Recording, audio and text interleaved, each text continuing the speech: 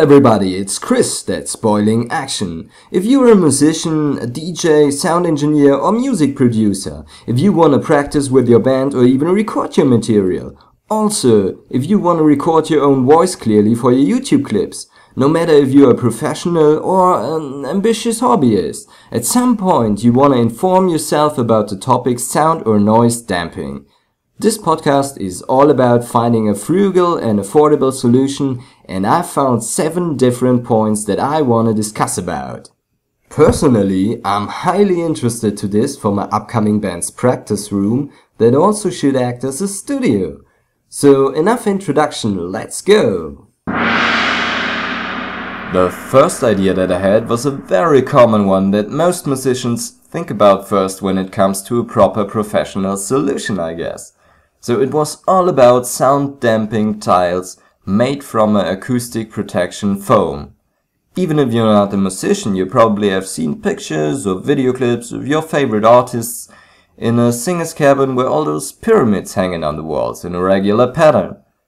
I'm not a professional sound engineer, as you might know, but what I can tell is, in general, a plain surface always got a potential to reflect sound waves.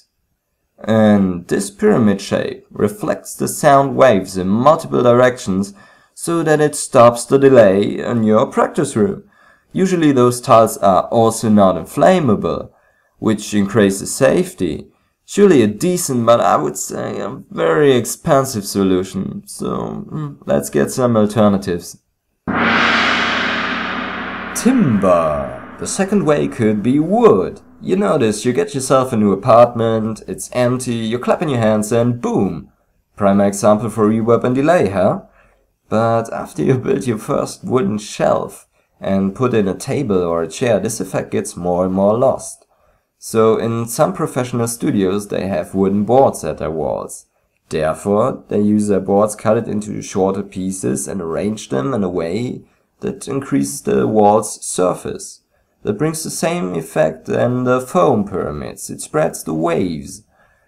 Pro, it's solid, no stinky chemical softeners like in the foam, and all in all a natural product. Cons. I would say that you need thicker wood for this method, and it could be more expensive as the tiles.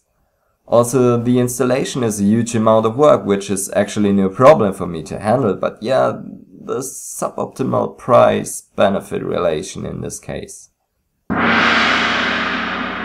Styrofoam. Styrofoam boards are cheap to get in average building centers. Actually, unlike the 2 first points, I'm not that sure if the effect is high enough by using styrofoam boards, but theoretically it could work.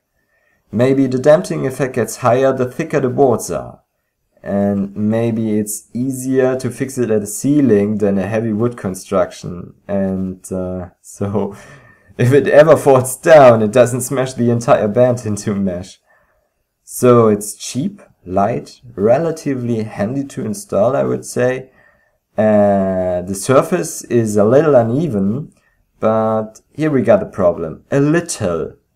Compared to the pyramids, the sound spreading could be lower. On top of that, the stuff might burn as hell if it's a cheap product. Egg boxes made from cardboard. The boxes where eggs are packed in are a good old school solution for sound damping in a practice room. They already have this pyramid shape, they are cheaper than professional foam tiles, but unless you don't like to eat scrambled eggs and pancakes all the time, you need to have a good connection to get this huge amount for free. Some musician friends of mine were not that excited about their old practice room that was covered completely in egg boxes.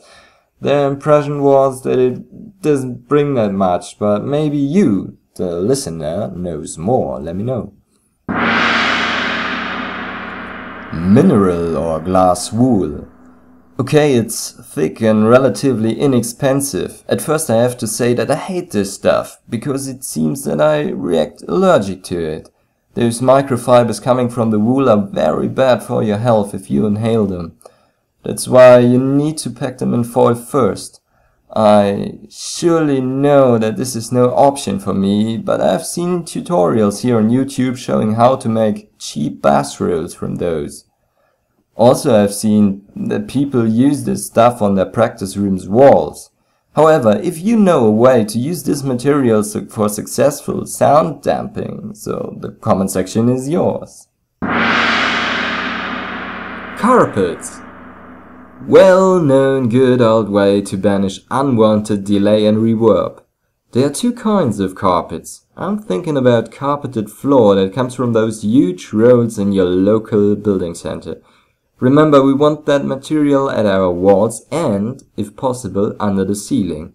When it comes to a carpeted floor, it's a difficult question because the thinner material is affordable indeed.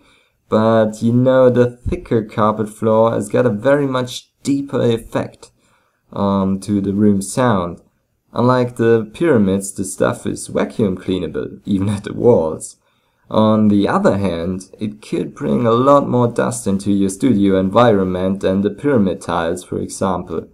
Another pro could be a psychological effect. You can easily choose a color. I prefer blue practice rooms, if I have the choice. My old band's room was blue, and one of our neighbor band was in an aggressive red. And I played in both rooms, and I can tell you, it was very much more relaxed than ours. The setting affects your mood, and your mood is essential, especially if you are creative and write your own songs. So that's my opinion about carpets. Frames. An inexpensive and efficient way, I think, are wood frames stringed by a thicker cotton. Also, here the colors are up to you, which brings you the same benefit as carpeted floor at your walls. The wood can be the cheapest clipboard that you can find. You're not going to see its texture when it's covered by the cotton. You can choose the frame size so that it works perfectly in your particular practice room or studio situation. In addition, you choose where in your room you fix those frames. Also, they could easily combined with other sound damping concepts. I was in a bunker room by a band about a year ago. It had blank, naked concrete walls and no carpeted floor. Then the band put in some carpets on the floor and about 1 or 2 dozen of those frames. Et voila, perfect sounding. I see this solution more and more often. Maybe you were in a music room with such frames on the walls before too. Let me know. Okay everybody, those were 7 ideas to damp the sound in your practice room or studio. Before we get to a new little composing experiment of mine and today's comic question of the day, I want to thank all of you who joined the last comic question of the day. In the previous podcast episode, I asked you about your favorite meals. For those of you that are new around here, Boiling Action is about composing music and composing yummy recipes. As I told you before, it will take a while until the first dishes are going to be uploaded, but in the meantime, I'm collecting ideas for meals. And your offerings in the comments of the last podcast are going to get on my agenda. Notice that it could take a while, but I'm not gonna forget it. Okay, let's start! Rabenprinz 777, Stroganoff. Beef Stroganoff, a decent idea, a braising dish, nice, affordable ingredients because it transforms chewy meat parts into a tender result. I very much like this classic meal and definitely gonna give it a try.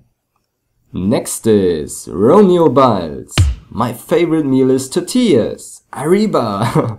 A dish from Mexico that I personally have never eaten before. Yeah, but I like challenges. I've seen many cooking tutorials before and this dish is something that I need to try. Here in Germany we cannot find this that much often as in the USA, for example, but I'm gonna make inquiries for more tutorials and try to find a local Mexican restaurant to have a, taste reference of some kind. A very yummy idea by you, Romeo, that now stands on my list. Thank you, I'm glad to implement this. Vampire Lady Liz. My favorite meal is macaroni with tomato sauce as it makes my mother. Great video. Thank you, so macaroni with tomato sauce. In the following comment thread, you just gave me some details. Everyone loves pasta, and I don't want to miss to give your mother's recipe a stage. I'm gonna ask you in the next days for some more details to make it as close and authentic to your mother's originals as possible. Nice idea. And finally, Real MSH82. I love Bratwurst with Krauts. A real German classic. So Bratwurst with sauerkraut, huh? It's definitely something that I'm very familiar with, and it's tasty. So I personally prefer sauerkraut with a German meat delicacy called Kassler, but Bratwurst always works with some sauerkraut.